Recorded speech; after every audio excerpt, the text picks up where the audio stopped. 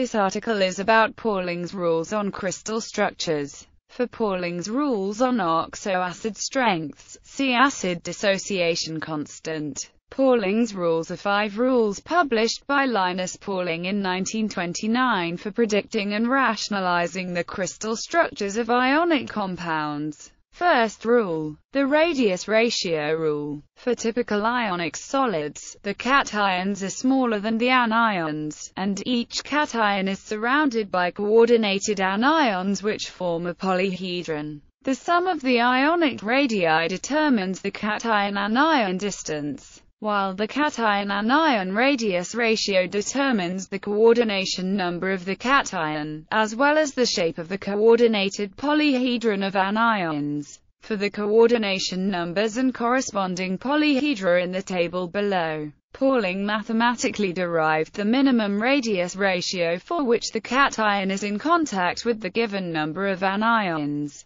If the cation is smaller, it will not be in contact with the anions, which results in instability leading to a lower coordination number. The 3 diagrams at right correspond to octahedral coordination with a coordination number of 6. 4 anions in the plane of the diagrams, and 2 above and below this plane. The central diagram shows the minimal radius ratio. The cation and any 2 anions form a right triangle, with, or, then. Similar geometrical proofs yield the minimum radius ratios for the highly symmetrical cases Cn equals 3, 4 and 8. For Cn equals 6 and a radius ratio greater than the minimum, the crystal is more stable since the cation is still in contact with 6 anions, but the anions are further from each other so that their mutual repulsion is reduced. An octahedron may then form with a radius ratio greater than or equal to 414, but as the ratio rises above 732,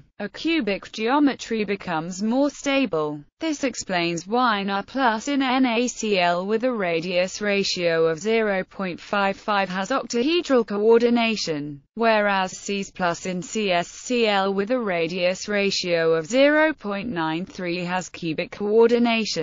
If the radius ratio is less than the minimum, 2 anions will tend to depart and the remaining 4 will rearrange into a tetrahedral geometry where they are all in contact with the cation. The radius ratio rules are a first approximation which have some success in predicting coordination numbers, but many exceptions do exist. Second rule, the electrostatic valence rule. For a given cation, Pauling defined the electrostatic bond strength to each coordinated anion as, where Z is the cation charge and U is the cation coordination number. A stable ionic structure is arranged to preserve local electron neutrality, so that the sum of the strengths of the electrostatic bonds to an anion equals the charge on that anion, whereas the anion charge and the summation is over the adjacent cations. For simple solids, the are equal for all cations coordinated to a given anion, so that the anion coordination number is the anion charge divided by each electrostatic bond strength. Some examples are given in the table.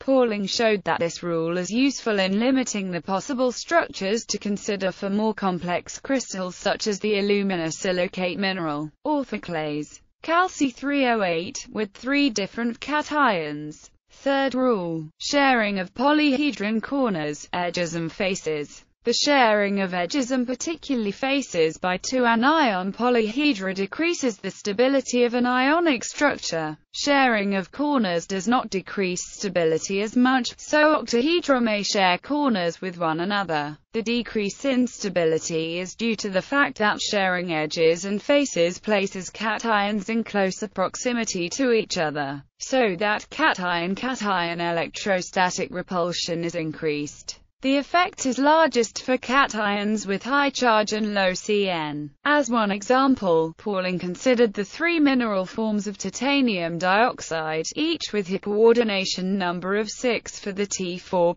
cations. The most stable form is rutile, in which the coordination octahedra are arranged so that each one shares only two edges with adjoining octahedra. The other two, less stable, forms are brookite and anatase, in which each octahedron shares 3 and 4 edges respectively with adjoining octahedra. Fourth rule: crystals containing different cations. In a crystal containing different cations, those of high valency and small coordination number tend not to share polyhedron elements with one another. This rule tends to increase the distance between highly charged cations, so as to reduce the electrostatic repulsion between them. One of Pauling's examples is olivine, M2CO4, where M is a mixture of Mg2+ at some sites and Fe2+ at others. The structure contains distinct CO4 tetrahedra which do not share any oxygens with each other. The lower valence Mg2+ and Fe2+